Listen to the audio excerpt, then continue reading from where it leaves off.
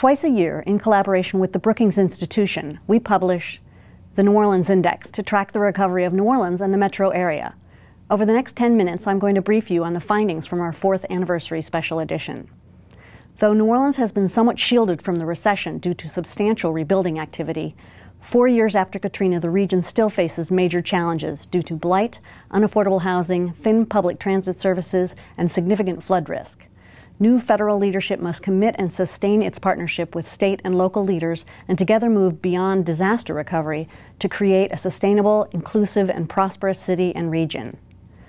These are the 5 trends you're going to see in the data I'm about to show you. The New Orleans economy is weathering the recession relatively well, yet New Orleans is not immune from the economic crisis.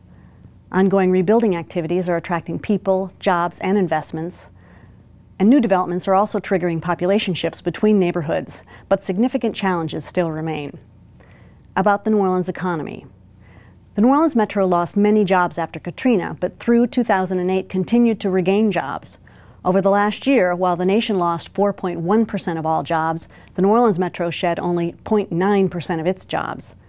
Since June 2008, construction and manufacturing had the largest declines nationally, but lost relatively few jobs in the New Orleans metro and represent a relatively small portion of the region's overall economy. Of those sectors with more than 50,000 jobs in the New Orleans region, only professional and business services suffered severe job losses. Leisure and hospitality lost less than 1% of all jobs, and trade and transportation and utilities is down only 1.2%. Education and health services and government added jobs in the last year. The unemployment rate in the New Orleans metro area surged to 7.3% in June 2009, up from 5.9% 1 month earlier. Nonetheless, this is lower than the U.S. rate, which reached 9.5% in June. At 7.3%, New Orleans had the 15th lowest unemployment rate of the nation's 100 largest metros, indicating how deeply the recession is affecting most other metropolitan areas. Yet New Orleans is not immune from the economic crisis. The market for single-family homes across the metro area stalled in 2009, with May sales volumes down 23% from 1 year earlier and down 39% from May of 2007. The slowdown in consumer spending is contributing to a decrease in city sales tax revenues, down 7% year-to-date compared to 2008.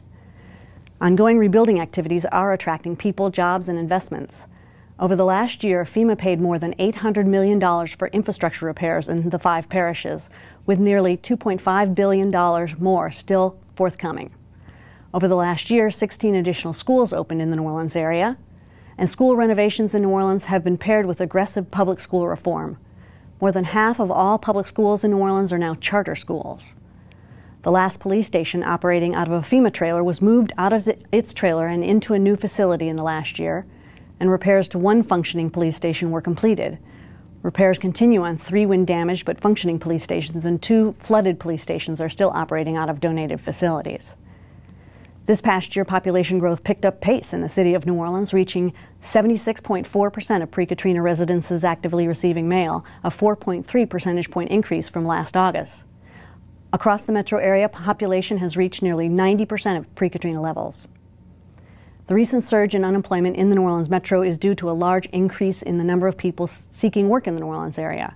From May to June, the metro area labor force increased by 8,964, including more than 900 employed workers and more than 8,000 unemployed. This increase suggests that college graduates are seeking jobs locally, and new workers have arrived seeking job opportunities they're not finding elsewhere. Still, the number of available jobs is not keeping pace with the increase in job seekers, and the unemployment rate is trending sharply upward, now the highest it's been since 2005. New developments are also triggering shifts between neighborhoods. As you know, roughly 80% of New Orleans flooded when the levees failed in August 2005. This map depicts the density of households receiving mail in July 2005, just before Katrina, with dark blue indicating densely populated areas and yellow indicating swampy areas. This is how New Orleans looked 1 year later in 2006, and 1 year later in 2007, and 1 year later in 2008. By June 2009, only 9 neighborhoods have less than half of the active residential addresses they had before Katrina. They appear in yellow on this map. But 3 of these, B.W. Cooper, Florida, and St. Bernard, encompass public housing sites that have been demolished and are in the process of being redeveloped. And 5 neighborhoods with new developments, including single-family homes, apartments, and condo buildings, now have more active residential addresses than they did pre-Katrina. Although rebuilding homeowners have been a major driving force of repopulation, renters have also helped to repopulate New Orleans neighborhoods. But renters are more mobile, and as new homeownership and rental opportunities become available, this new housing is sparking moves across neighborhoods. 12 neighborhoods lost more than 50 households in the last year. It will be important to monitor new vacancies and develop policies to address potential new blight from these population shifts. Significant challenges still remain, namely massive blight, unaffordable housing, thin public transit services, and significant flood risk. About blight. Orleans and St. Bernard parishes have very high numbers of vacant and blighted residences. As of March 2009, the share of unoccupied residential addresses in Orleans and St. Bernard, at 31% and 53% respectively, exceeds other cities also grappling with excess land and buildings. In absolute numbers, New Orleans has 65,888 unoccupied residential addresses, nearly as many as Detroit. In St. Bernard, 14,372 residences are unoccupied. Within New Orleans, blight is concentrated primarily in areas that flooded. Planning District 4 has the largest number of unoccupied addresses with more than 11,000. Some of these may be accounted for by 3 public housing projects that are being redeveloped in that planning district, but a large number are likely associated with blighted residences that were flooded by Katrina. Planning Districts 5, 6, 7, 8, and 9 experienced extensive flooding, and each has more than 5,000 unoccupied residential addresses. Even planning districts that experience limited flooding have a large number of unoccupied addresses. For example, planning districts 2 and 3 have large numbers of unoccupied residential addresses, likely due in part to significant levels of pre-Katrina blight. Unaffordable housing. The New Orleans metro area has a significant housing affordability issue. While rents have increased 40%, wages have increased only 26%. Looking at the average wages for specific job categories, we see that workers in occupations with high labor shortages, such as food preparation, healthcare support, and retail sales, would have to spend more than 30% of their monthly income to rent even an efficiency apartment in the area. Thin public transit services. Average daily ridership on New Orleans buses and streetcars has grown, but despite significant population growth, ridership remains at only 43% of pre-Katrina because of very infrequent bus service in many parts of the city.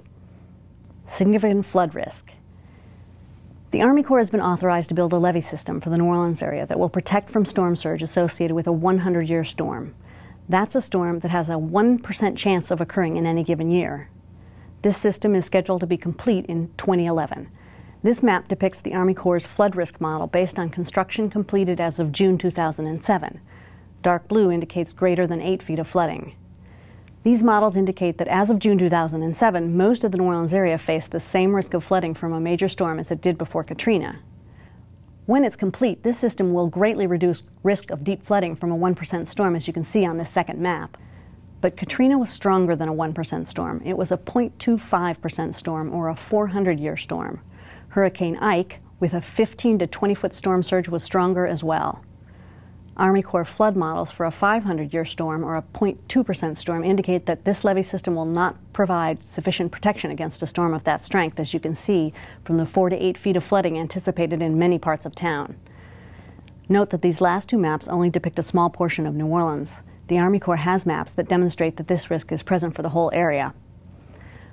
While the levee system will be improved when finished, additional protective measures such as water retention areas and home elevations will be necessary to protect the city from Katrina-strength storms.